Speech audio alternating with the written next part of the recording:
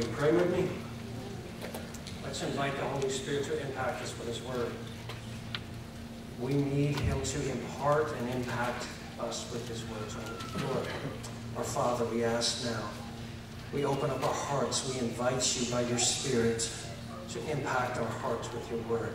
Plant it like a living seed that lodges deep within us. Let the soil of our hearts be good ground, that the Word may lodge there and may grow and root and become deeply rooted and strong and grow up to produce fruit for your kingdom and for your glory, Father. We ask in Jesus' name. Amen. Well, if you weren't here last week, this is part 2 of a message called Why Grace is So Amazing. How many were here last week? How many are glad we're not going over that material again? I got a lot of looks like deer in the headlights a little bit last week. Here's the analogy that I use. I asked the question that if we went up to somebody and asked them, or they asked us rather, why do you Christians say that grace is so amazing? And I asked what the answer would be, and I gave what my answer would be. My answer would be 2 parts. Part one was because of what I deserved, and part 2 was because of what I got. So you have to understand those things together, or you don't get the whole picture.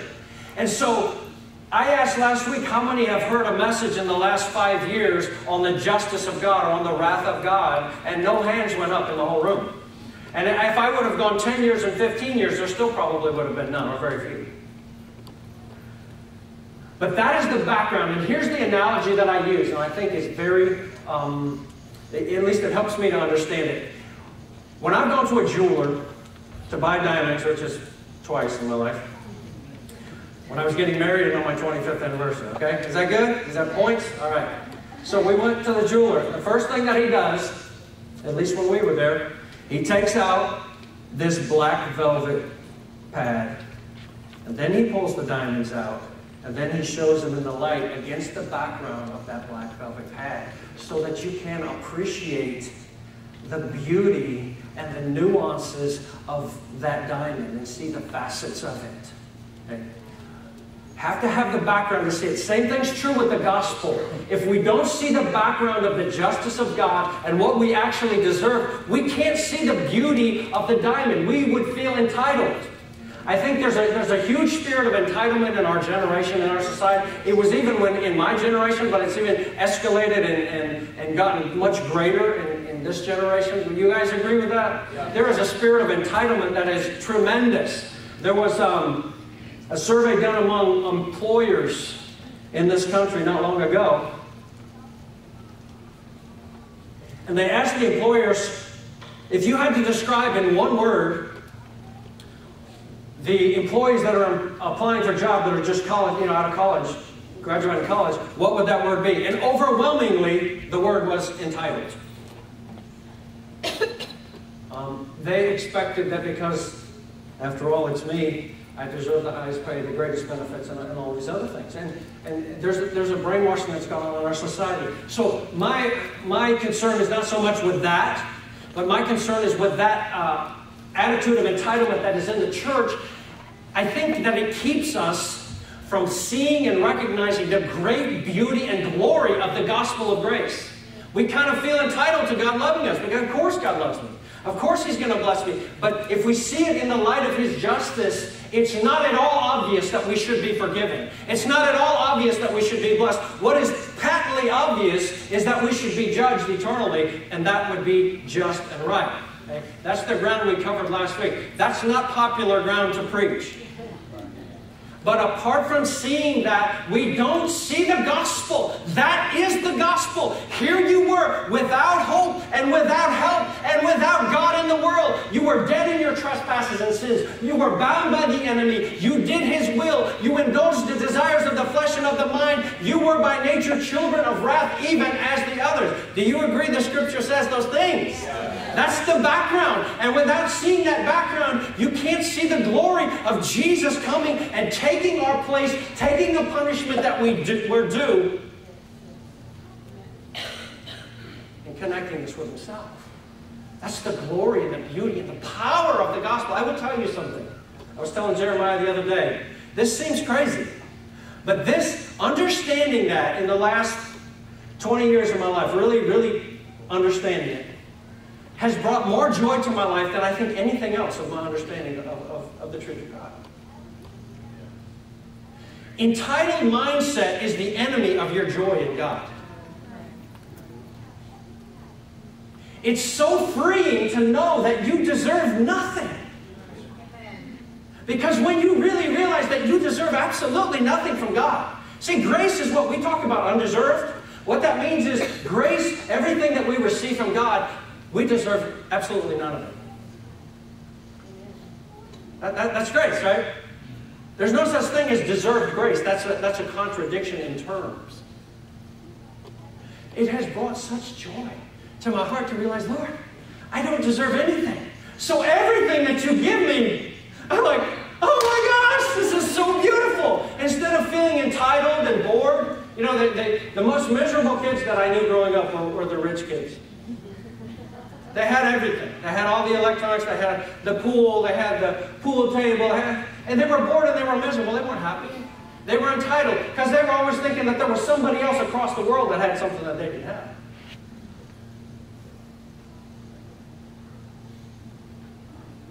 Here's what I want to start out before we get into this verse. People who understand grace, truly understand it, are the most grateful people in the world.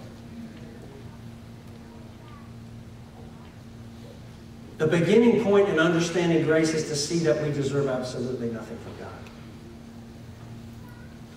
That's the beginning point of understanding grace. Our gratefulness is the best measure of our understanding of grace. I'll say that again. Our gratefulness is the greatest and best measure of our understanding of grace. So, if we're not a grateful people, that tells me that we don't understand the grace of God. When we understand that the penalty that was due to me, I used the example last week. I came to the Lord when He was drawing me when I was 15 years old. And He just began to sovereignly draw me. I didn't go to church. I hadn't heard the gospel. I had never read the Bible. I didn't even own a Bible for like at least a year after this experience. I didn't go to church. God just was sovereignly drawing me out of my lifestyle of sin.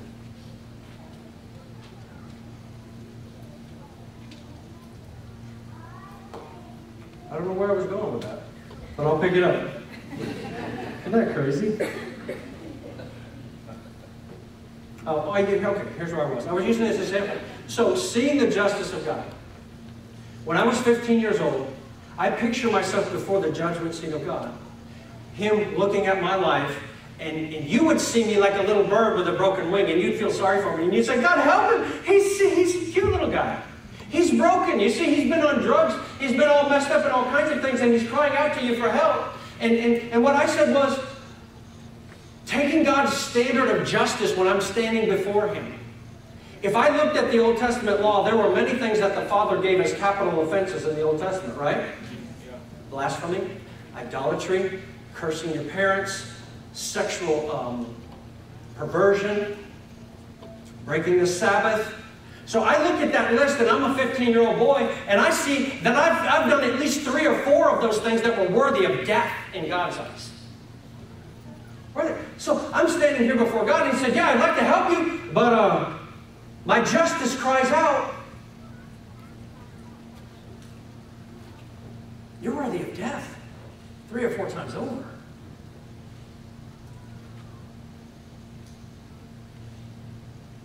Yes. I'm in a mess. From your eyes, I look like a little broken boy who's crying out for help. But under the view of divine justice, I'm dead. And I deserve death. Do you agree that God's view and God's standards and God's law are holy and just and right, and that God is absolutely just and He does not give a punishment that is more than the crime deserves? Yes. You guys agree with that? He's absolutely just. So here I stand, right? We don't see it that way. We don't see from the divine justice. We have this curve that we work on about what our intentions were, and we were really pretty good guys, and the reason I got caught up in all this stuff was because my friend said blah, blah, blah. Divine justice is absolutely holy and righteous. And he says, you deserve to die. I'm in a mess. I'm in a mess. What do I do? Without hope, without God in the world, I'm dead. But God, being rich in mercy, because of the great love with which he loved us, he looked down upon me, that little broken bird. He said, my son will pay your penalty of eternal death. You put your faith in his blood, and he will wash you clean, and you'll be clean. Amen. And I tell you, the realization of that, I don't know if you've ever seen yourself that way. We tend to view, I quoted this verse last week, Psalm 36:2, that the wicked flatter themselves so much in their own eyes that they cannot see or hate their sin. That was me. That was me all over. I was a good guy. Dude, I wasn't half as bad as some of my friends. But by the standard of God's justice, if I would have stood before God without the blood of Jesus washing my sin, I would have been forever condemned to eternal destruction, and it would have been right and good. See, without seeing the background of that, we don't get the gospel. But when I see the background of that, even me, I mean, there's lots of you guys that were way worse than me. Who was way worse than me? A lot of you guys were. Way worse than me. Okay? We both would have gone to the same lake of fire. And so when I picture myself before the throne of the judge of all the universe, it makes me want to melt and weep. Yes. Thank you, God. Oh, I had a bad day, Lord. Why did you do that to me? What? Lord, how come I didn't get that job that I did at? What? Lord, how come I got teased at school? What? You were pardoned from eternal destruction because of the blood of Jesus. That is enough to rejoice over forever. That's the whole point in the book of Hebrews when he's saying these guys are suffering, right? These believers are thinking about turning away from Jesus and turning back. Because they're having a hard time. They even had their property seized, their houses taken, and they were put in jail falsely. How many are okay with that? If they came and took your house, and they drug you away to jail, they raided your bank account, and you're sitting there in jail, how many are okay with that? You know what the Lord's advice to them was? It's okay. You have a lasting inheritance. Yes. Amen. I know that's hard, isn't it? I think about that sometimes. What if I lost everything? There's times where I felt like I was going to lose everything.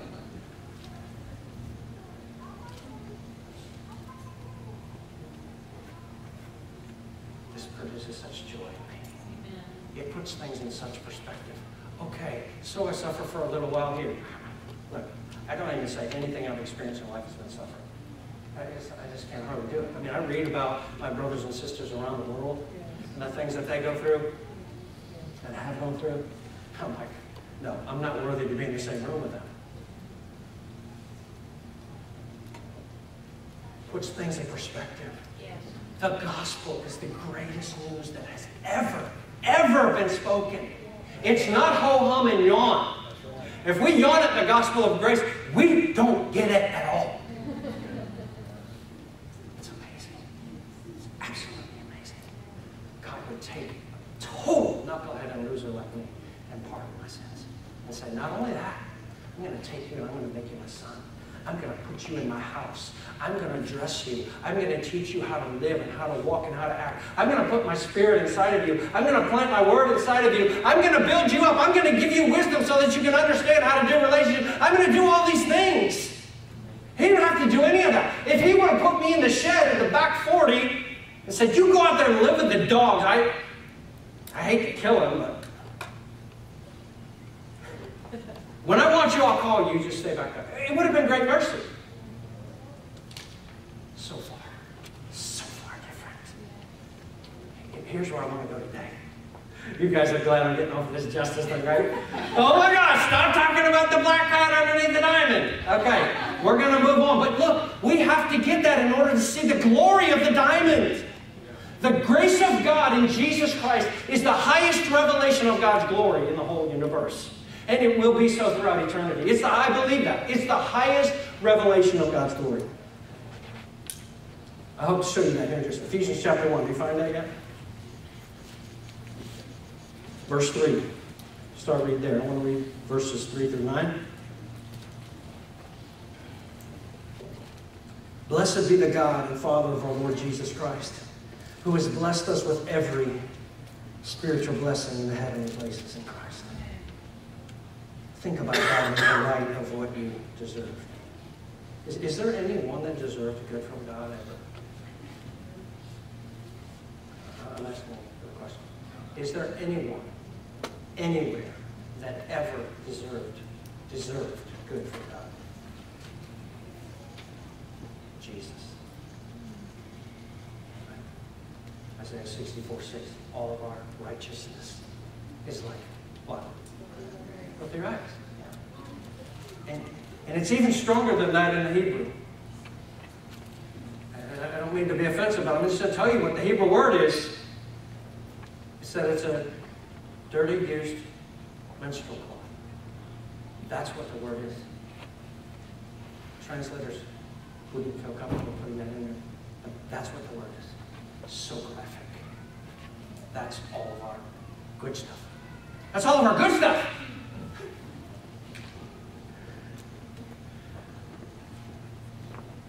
This makes me so happy. My goodness. Verse 4.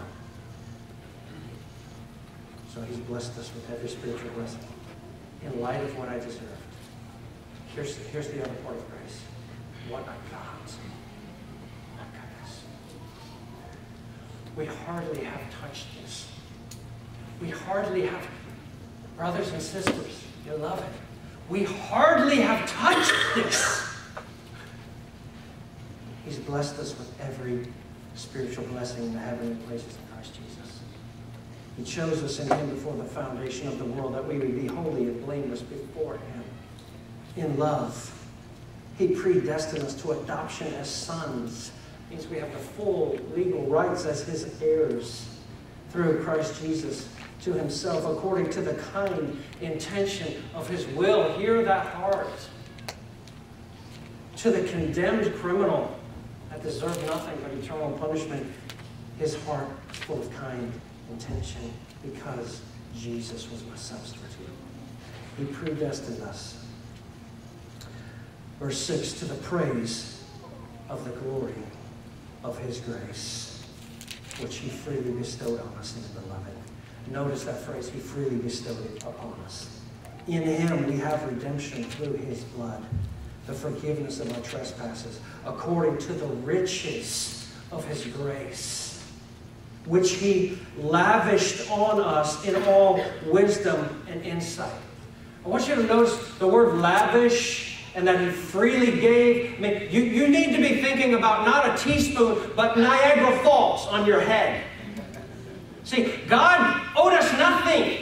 Absolutely nothing.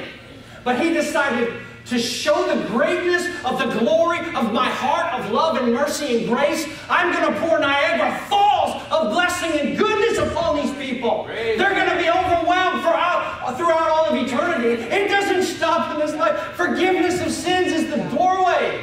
Amen. Niagara Falls is pouring down on you with grace and kindness. His heart is so large.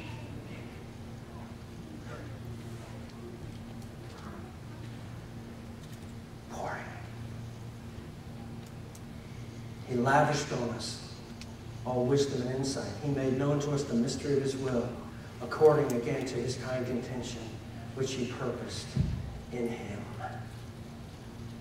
Verse 12, to that end, to the end, the goal was that we who were first to hope in Christ would be to the praise of his glory. I'm talking about this being the highest revelation of God's glory. Verse 14, who is given as a pledge of our inheritance with a view to the redemption of God's own possession, to the praise of his glory. So there's something that is revealed of God's glory in this whole plan of redemption, that he takes convicted criminals and he pours out upon them the riches of his grace. In chapter 3 and verse 8, Paul says it's the unsearchable, unfathomable riches of Christ that he's poured upon us. Think about the contrast here. We covered last week that for a life of rebellion against God, since we were created to show forth his glory and we chose to live our own way and do our own thing, totally contrary to his decrees, the rightful punishment, the just punishment for that, is eternal torment and suffering in the lake of fire. That's the right punishment for that. But what do we get? Every spiritual blessing in the heavenly places in Christ Jesus. We haven't even touched it. Romans chapter 9. I just want to show you this. I'm making the point that this is the highest revelation of God's glory. Verse 22 to 24.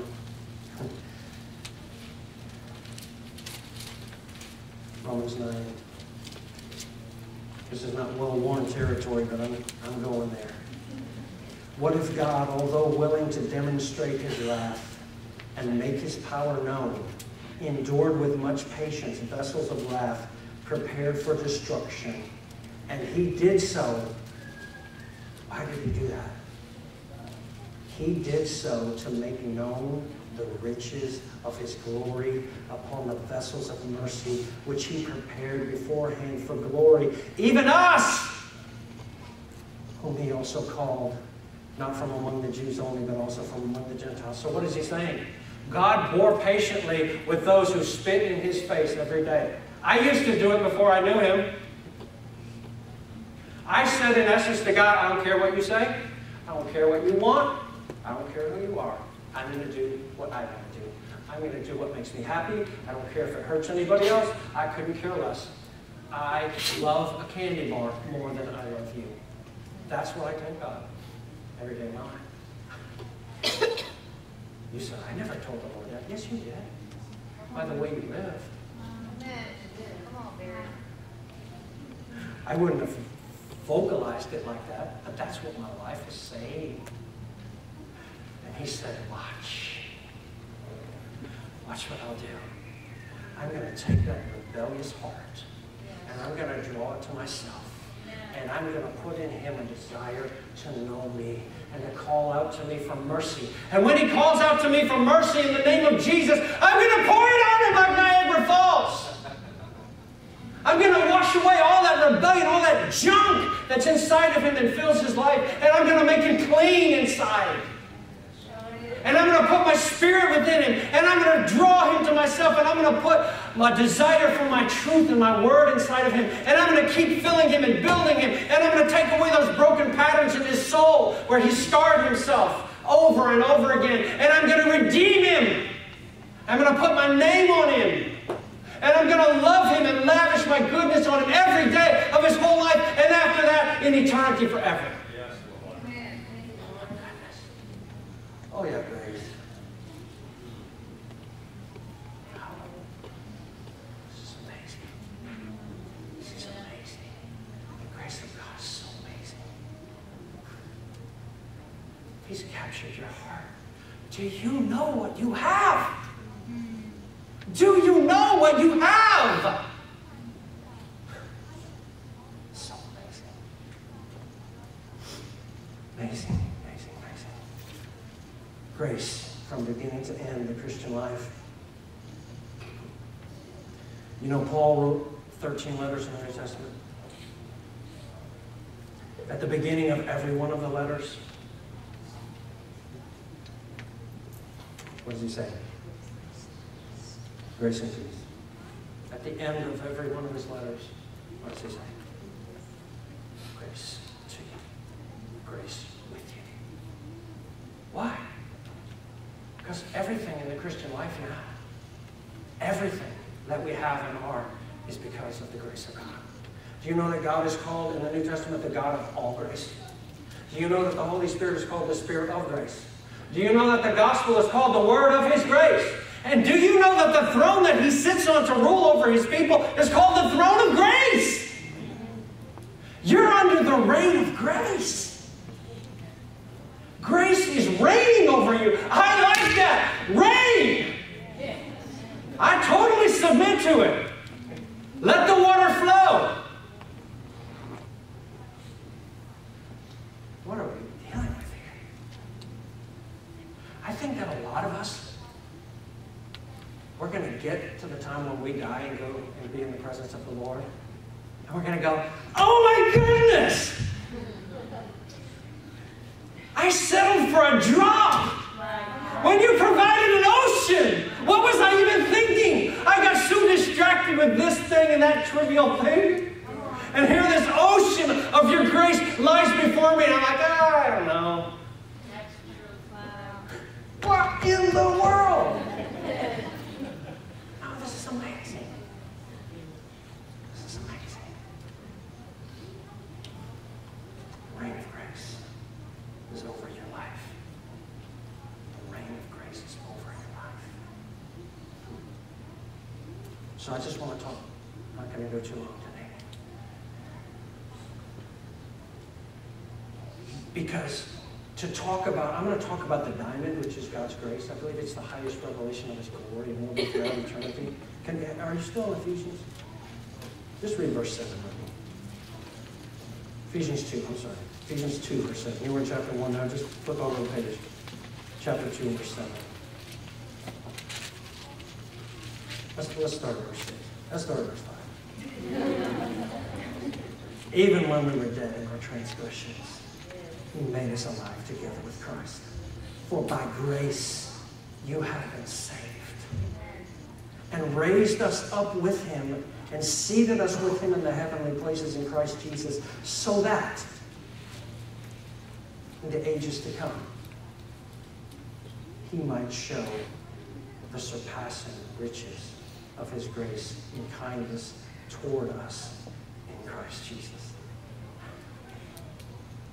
You know, the discovery and the experience of God's grace towards you is never, ever going to stop. It's never going to stop. It's never going to stop. This diamond is so beautifully faceted. There's so many beautiful faces on it that throughout all of eternity, God's going to still lavish it on you. And you're going to see more and more nuances of how great His grace was throughout eternity. I'd say it's pretty big. I'd say it's huge. And here's what we have as believers. We have these boundaries that we kind of set. And the Lord says, here's the grace that I poured out upon you and for you. And we want to just say, yeah, well, if I do this and these three things and my life is kind of cleaned up, then that's good. Don't believe it. I believe God delights in those who will say, Father, you put an ocean out there? And you didn't tell me how far out I could swim. You just said, here it is. And I think He delights in those who just say, I'm in. I'm diving in. I'm swimming as deep as you'll take me. Let me experience the depths of your grace and your goodness and your kindness to me. I just want to talk about three facets of this grace today. These aren't things that you have never heard before. They're just probably things that we've hardly seen before. Even if we've heard them 20 or 50 times, there's power and beauty in the revelation of God's grace. Number one. You can go back to chapter 1 of Ephesians. I'll just refer to them again. The overwhelming embrace of the Father in your life. This is amazing. What God invites us into is not just to be His servants. He's made us full sons, and He invites us into fellowship. The Bible says in 1 Corinthians 1:9 that we were called into the fellowship of God through Jesus Christ. So our calling is to fellowship with God. You say, well, how far can you go? I don't know. How deep is the ocean? There's so much. The calling and the invitation for intimacy through the blood of Jesus, where is the limit to that? I don't know. I know that we're not going to see fully and know fully here. I know that. Right? Because we're going to see Him as He is when we see Him when He comes again. But how far can I go from where I am to where that place is? I don't know. I think He leaves it open-ended because there's an invitation there saying that I purchased for you an ocean full of grace with my blood. Don't settle for a drop. Just don't settle for a drop. Keep on moving. Keep on coming. This grace is amazing and magnificent. Grace, here's a definition of grace. Here's my definition of grace. Right? Grace is the settled state of God's heart. Grace is the settled state of God's heart towards us. To bless us, to be kind to us, and to lift us into our highest destiny and joy. He's already made up His mind about you. Did you know that? You know God, He already made up His mind. If you're in Christ Jesus, He already made up His mind about you, whether He likes you or not. He made up His mind, in fact, before there was even time or creation, because you were chosen in Him before there was time. He made up His mind about you already. That no convincing is needed. He likes you.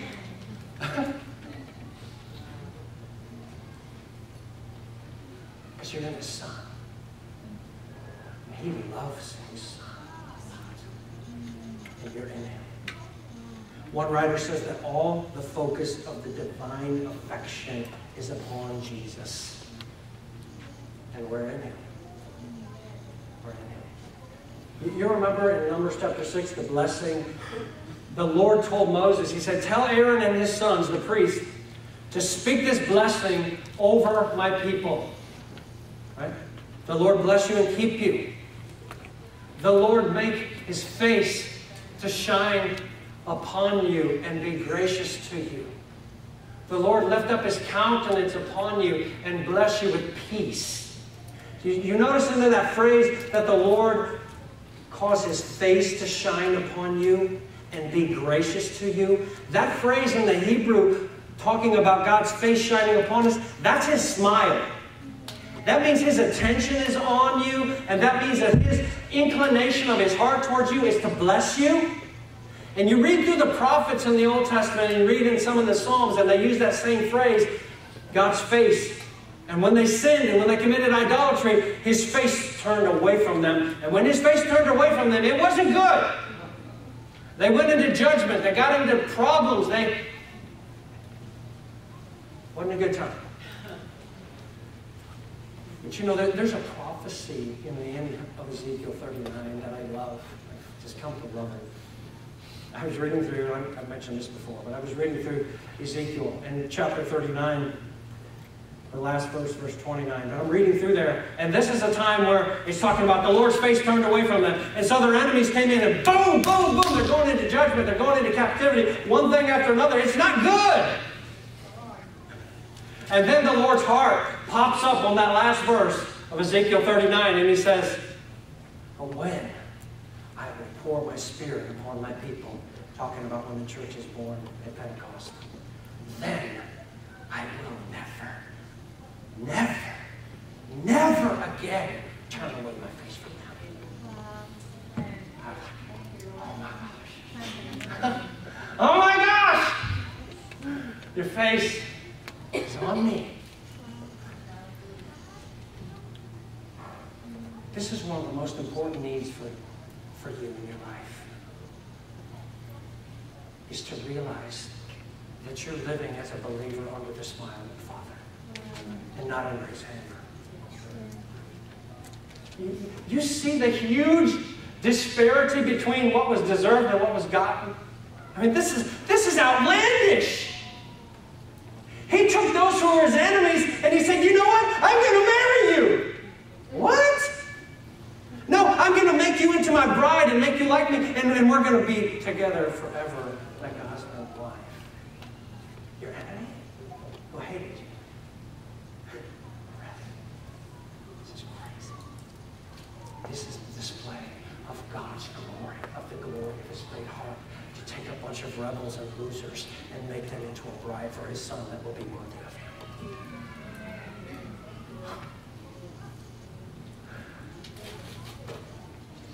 This just makes me so happy. I'm just beside myself. So I can have a hard day or a hard week at work or a hard life. And it pales in comparison to what I'm talking about.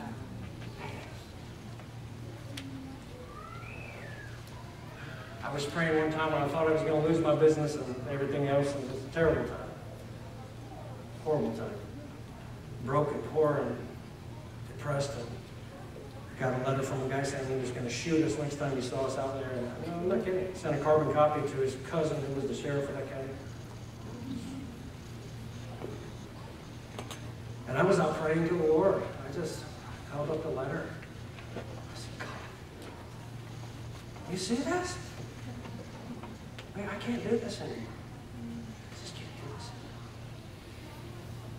And I just began to pray. I don't know if you've ever had this experience, but I just began to pray and just pray. I didn't know what else to do, just pray in the Spirit. And the Holy Spirit came upon me and started prophesying to myself.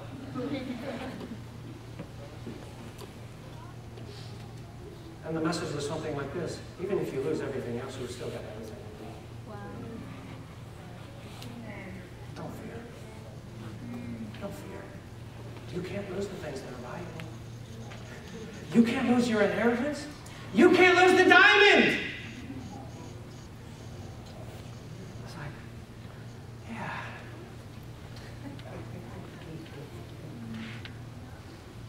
Then he said to me, you want everything I have for you?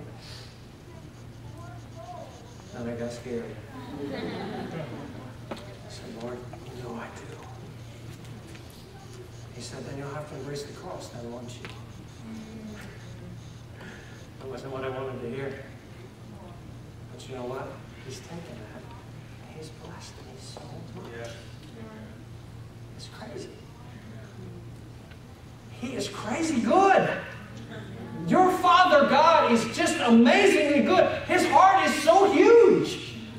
And there's people in this room. See, I had this benefit because I didn't go to church when I was first saved at all. I didn't hear messages. I didn't have a Bible for a while. I just was crying out to the Lord. So it was His mercy. I know, it was totally His mercy. But I never learned that I had to perform for God in order for Him to accept me and love me. I never learned that. I only learned that later when I got into church. And I was like, that's not the same Father that I met out there on that rock crying out to Him. Now, do I want to work for the Lord and I want to serve Him? Absolutely. You know what motivates me? Niagara Falls. I just get up under that waterfall and say, your grace is sufficient. That's what Paul said. I labored more diligently than all the other apostles. That's a big statement. That is a huge statement. That's an audacious statement. Yet not I, but the grace of God that's with me. He just got up under that waterfall and said,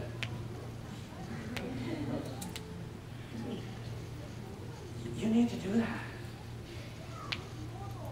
You know, I've made this statement before, and it's true, and my wife tells me that it can make people feel bad. I don't mean that. But I'm just telling you the goodness and the grace of God. I've never doubted the love of God for me in my life. Never. That's the truth before God. Because He made Himself so real. And He took this broken, winged knucklehead and poured His grace upon me in such a way that He lit me up. He's like, you like this? There's a lot more where that came from. So the hardest times, even the times where He's disciplined me hard. The Lord's disciplined me hard sometimes. You know why, though? I've never doubted that that was His fatherly love being applied to my rear end for my own good. If you believe the message of the gospel, that He's taking you in that everything that touches your life, He will use it for your good. Everything that He brings into your life, He will use it to bless you. It's not to hurt you. It's to bless you. That's grace. The settled state of His heart towards us to bless us, be kind, lift us into our highest destiny in joy. John chapter 1. You don't have to go there if you don't want to. It's verses 14 through 17. I think that's up. The Word became flesh, dwelt among us. We saw His glory. Glory as of the only begotten from the Father. What's the next word? What's the word? F-U-L-L. Full of grace and truth. John testified about Him and cried out, saying, this was He of whom I said, He who comes after me has a higher rank than I, for He existed before me. For out of His fullness we have all received, in grace upon grace. This is just an interesting phrase, and this has rocked me for a while. But grace upon grace has this idea of grace instead of grace. And so what are you talking about? It's like the waves of the ocean. Grace comes in, and then another wave comes in. And then another wave comes in. And then another wave comes in. And so the grace of God towards you is moving. It's moving. It's always coming with another wave of His grace. It doesn't run out. It's not like we received grace when we came to Jesus and that was the end of that supply. Ha! Not at all. There's a never-ending supply of grace upon our lives. It's an outflow from His heart. It's an outflow from the Father's heart. All right, that's point one, is overwhelming embrace of the Father. This is so key. Let me just say it again. I just feel stuck on this for a minute. Is that okay? I feel stuck on this because I feel like the Lord's wanting to get to somebody in their heart and say, no, that's you. He's talking to you. This is the foundation for your walk with God. I knew a guy that worked for me, and he was typical of a lot of ex-drug addicts that I'd seen. And he would go in these cycles where he'd be all for God. He'd be at every prayer meeting. He'd be at every church service. He would be tithing. He would be in the outreach. He'd be doing everything. And then he'd crash and burn and go back into drugs for a while. And then he'd come back up in those cycles. You know what I found out about those people that are unstable like that? It's not that they don't try hard enough. They don't have the right foundation they're building on. Instead of feeling the embrace of the Father, saying, this is the thing that's going to sustain you. This is the thing that's going to motivate you. When I'd ask him how he was doing, he'd go, well, I'm doing real good now. I'm going to church. I'm paying tithe. I'm like, no, that's not doing good. Are you rooted and grounded in the love of the Father for you? Because that's the only thing that will hold you. See, if you don't have this, I'm not pointing the finger at you. I'm beseeching you. I'm begging you. If this isn't a reality in your life, and this isn't the anchor point for you in the ups and downs of life, go there. Go there. Keep looking at the grace of God in the gospel of Jesus Christ until you see it. This is the only foundation that keeps you stable in life. Amen. You got to go there. Hear me. Please hear me. People who turn, let me say it this way. People who, quote, fall away from the Lord, you don't do that easily if you have really tasted of His overwhelming embrace of you. It's hard to do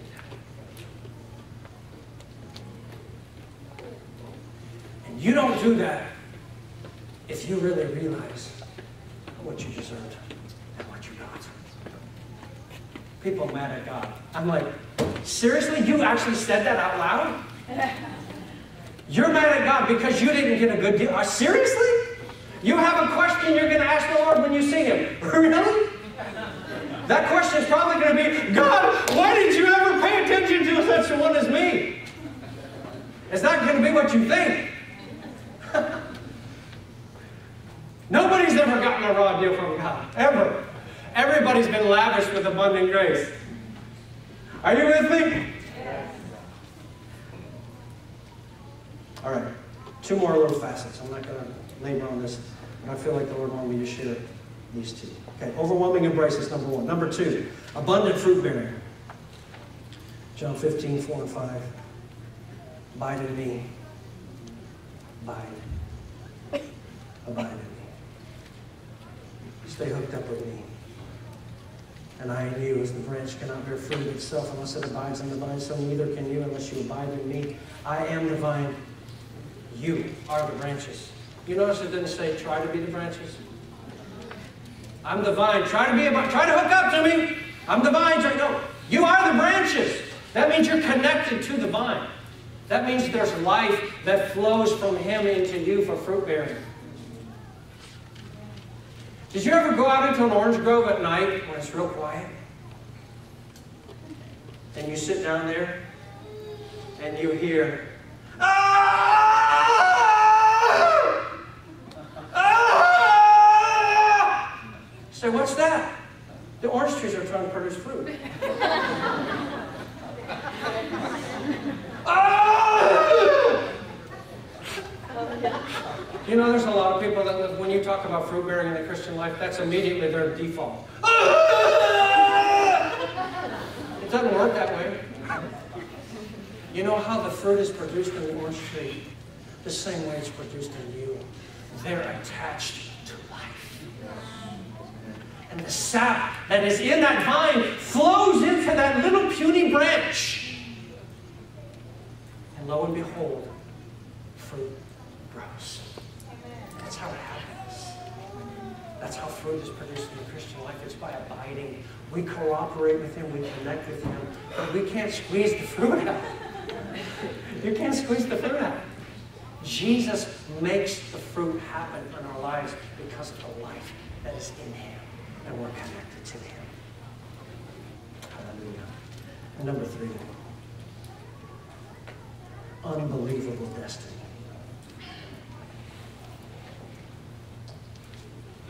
All of these facets of the grace of God. Here I am saying I'm going to talk about the grace of God. This is like one grain of sand on the ocean. Right? This is going to be throughout all of eternity. These are huge subjects. Unbelievable destiny. We read in chapter 2 of Ephesians in verse 6 that he raised us up together with him to be seated with him. And then look at Daniel with me. You have to see this. Daniel chapter 7. Turn to Daniel chapter 7.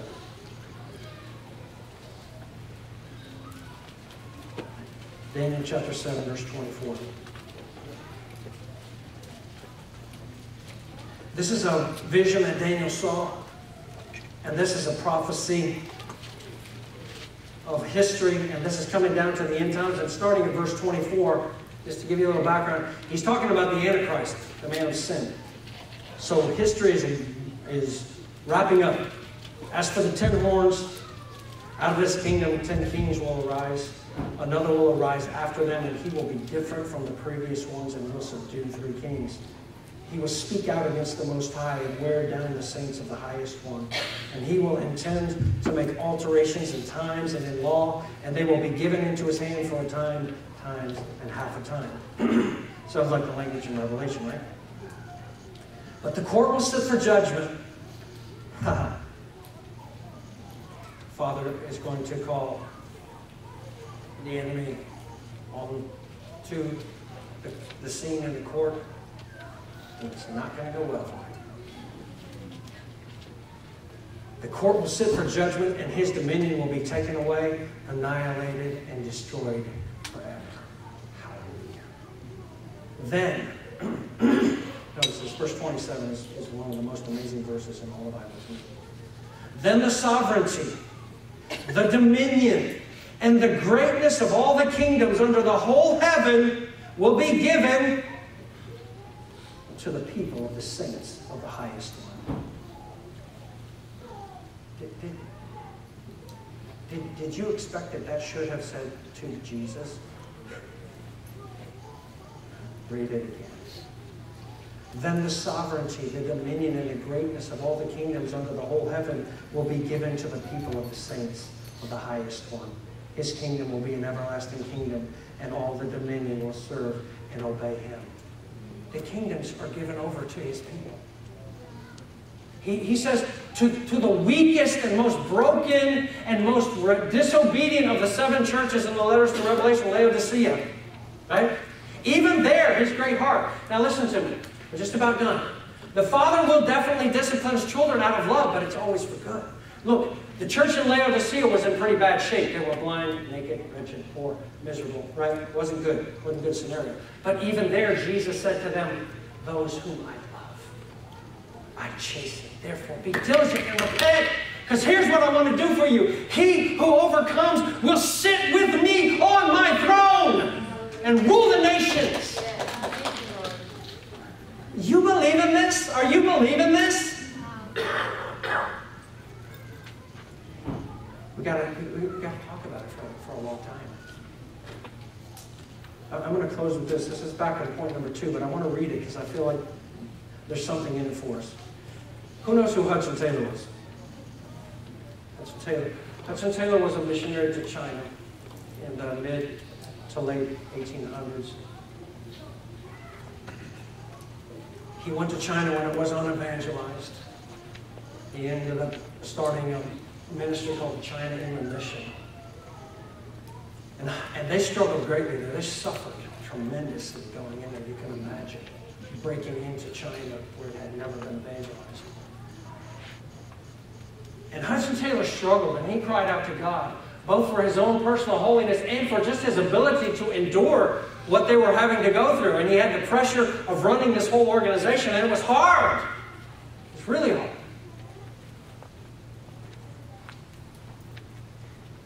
Here's what he wrote, and here's the revelation. And I want you to listen to some key phrases here because this applies to us. Because we can talk about this, and I can talk about this forever and ever and ever. We can be wholehearted and yada, and it doesn't connect and change our lives. But we have to see it. We have to see. This is what Paul prayed in Ephesians 1:18, where he said, I pray that you would know what is the riches of his inheritance in the saints is by the Spirit of wisdom and revelation. The Holy Spirit has to make the scales fall from our eyes, and we actually see it. So here's Hudson Taylor. He's totally sold out missionary, gave up everything. He's going over to China. He's got this group that he's working with, and he's struggling mightily. When my agony of soul was at its height, a sentence in a letter from a dear friend was used to remove the scales from my eyes. And the Spirit of God revealed to me the truth of our oneness with Jesus as I had never known it before. As I read, I saw it all. I looked to Jesus and I saw. And when I saw, oh, how joy flowed. He said, I will never leave you. I saw not only that Jesus will never leave me, but that I'm a member of his body, of his flesh and his bones. The vine is not the root merely, but all. Root, stem, branches, twigs, leaves, flowers, fruit. And Jesus is not that alone. He's the soil, the sunshine, the air, the showers, and 10,000 times more than we have ever dreamed or wished for. Oh, the joy of seeing this truth. Did you notice how many times he said, I saw, the scales fell from my eyes, the joy of seeing? Here was a guy who studied the Bible every day. You think he didn't know John 15? He had just, in fact, when you do the research, he had just read a whole series of articles by this guy talking about abiding in Christ. And it didn't affect him. He was still struggling. It's just interesting. But you know what? He kept looking. He just kept gazing. He just kept looking. And finally, his eyes opened. The scales fell off. Hey, oh my gosh. I am the branch. He is the vine. We are attached. His life does flow in me. His life was changed. The next year, his wife died. 2 of his children died, all within 6 months.